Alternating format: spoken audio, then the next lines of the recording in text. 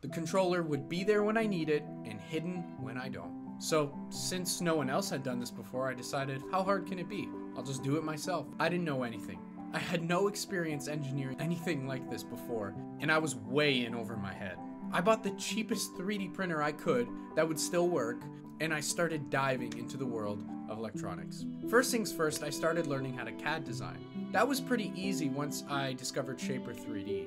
It's an app that lets you CAD design on your iPad with the Apple Pencil. Now that win led to another win, led to another win, and I thought, wow, I could actually do this. But then tragedy struck. By what I can only describe as the grace of God, my friend in the ultimate long shot actually agreed to work on my crazy project. So you're probably thinking, now what?